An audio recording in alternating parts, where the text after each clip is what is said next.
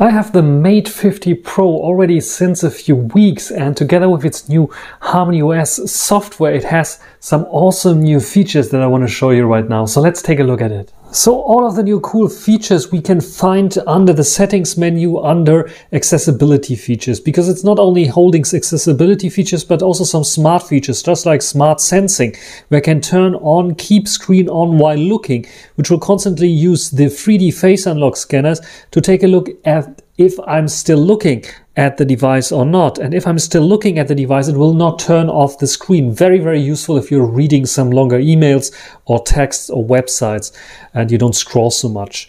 Then we have some other options that are mainly useful for China, just like, for example, Smart Pay, which allows you to hold your device onto your scanner and it will, then show the QR code. This is not so much useful here, but Smart Scan might be useful. It is meant for scanning QR codes for payment in China, but when you turn it on, it will scan actually every smart QR code. Just like, for example, set the payment method. It will probably ask you for a payment method. I just set here Huawei Wallet.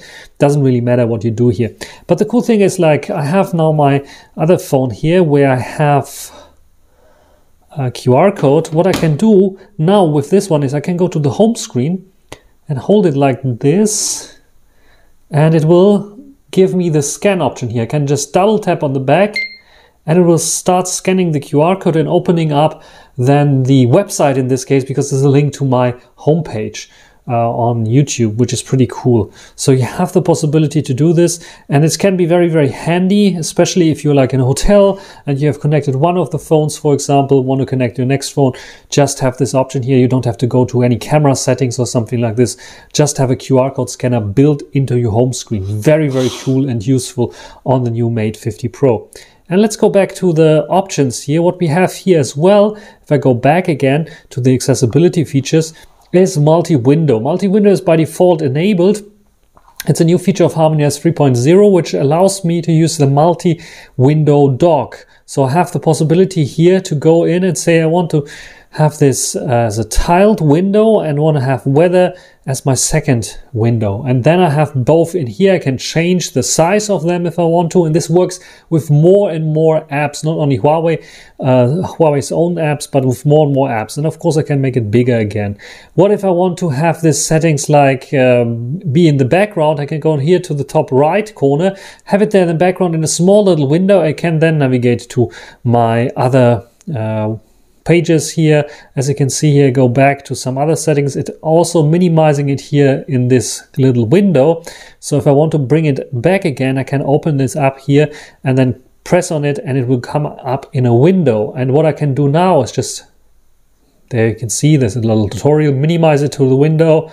I can switch to full screen by dragging it up.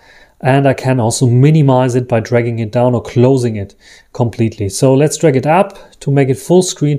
And here we are again. Very cool features for multi-window support. But there's another support of features called SuperHub. SuperHub, if you have this enabled, allows you to drag photos, text or whatever into a little dock-like container.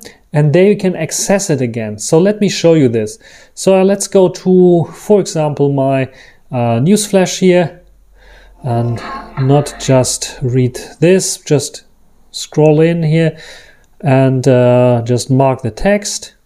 And I want to copy this text here. What I do is press and hold, drag it out, and then you can see the drag here area. Drag it here and the text automatically immediately gets copied over.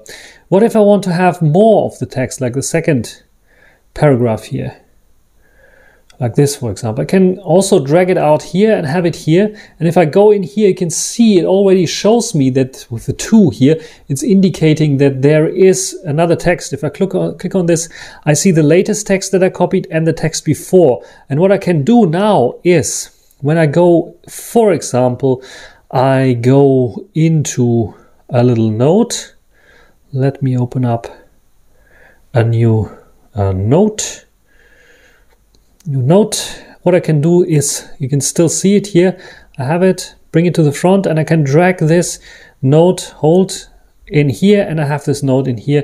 The same I can do with this. The same I can also do with pictures and other things. I have like the SuperHub, which acts like a clipboard, a multi-clipboard for this device, and it's a feature that I already showed you on iOS once that allows me to copy and paste to several applications just by dragging and dropping. I think this method is a little bit better because you have like this always floating kind of SuperHub, which allows you to store all of your data, clipboard data that you want to copy to somewhere else, which is pretty nice indeed.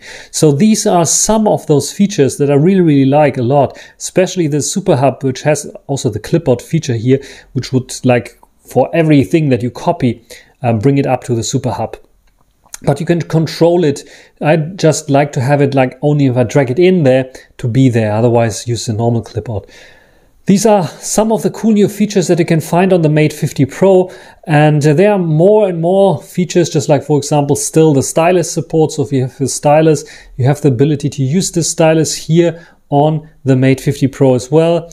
Smart cover. If you have a smart cover, you can use it also with the Mate 50 Pro, and lots of other options here. Just explore the accessibility features on your devices and be a little bit astonished sometimes what kind of features are hiding in here. So this is a short little video for the Mate 50 Pro. What do you think? What do you like about your Mate 50 Pro or about HarmonyOS 3.0? If you have some tips and tricks, write it down in the comment section. That's everything for this video. Hope you enjoyed it. Thanks for watching. Until the next time. Bye.